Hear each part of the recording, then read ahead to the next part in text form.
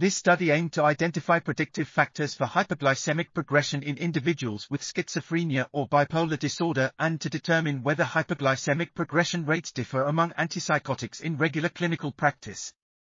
The results showed that high baseline serum triglycerides and coexisting hypertension were significant predictors of hyperglycemic progression. Additionally, the 6 most frequently used antipsychotics did not significantly differ in their associated hyperglycemic progression rates over the 1-year observation period. This article was authored by Ichiro Kusumi, Yuki Arai, Ryo Okubo, and others.